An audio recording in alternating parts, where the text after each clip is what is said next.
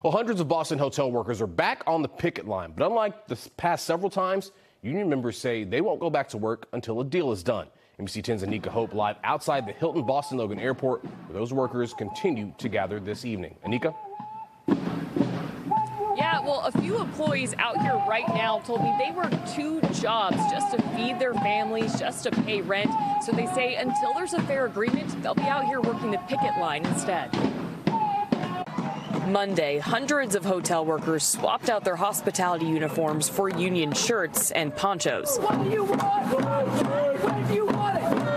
The strike kicked off Sunday outside the Hilton Boston Park Plaza and the Hilton Boston Logan Airport. The demand for large hotel companies, including Hilton, to agree to reforms around pay, pensions, benefits, and workloads. If we don't fight, we're not going to win.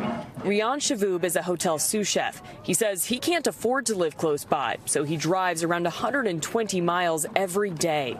I mean, just the gas, it costs me around $350, $400 a month to come here to work. I mean, enough is enough. The strike is led by Unite Here Local 26. The union represents employees of around 30 hotels in Massachusetts and Rhode Island. Employees like doorman and bellhop Nicholas Giacobbe. We don't want to be doing this. We want to be working. Sunday, a letter from management at Park Plaza apologized to guests for any inconveniences, stating, "We do not anticipate any significant disruption to hotel operations as a result of today's activity. However, at this time, housekeeping will be limited to your departure."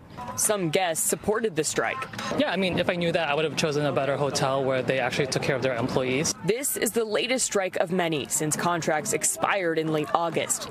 Workers warn this time they will picket until negotiations are made. I feel for some of my coworkers who are solo providers and single providers. Now, we have not seen an official statement from Hilton just yet, but union members here told me that they will be out here until about 8 p.m. to 7 a.m. tomorrow morning. That's when they will stay, but they will cut out the noise. They hope their continued presence, though, speaks volumes. In Boston, I'm Anika Hope, NBC 10 Boston.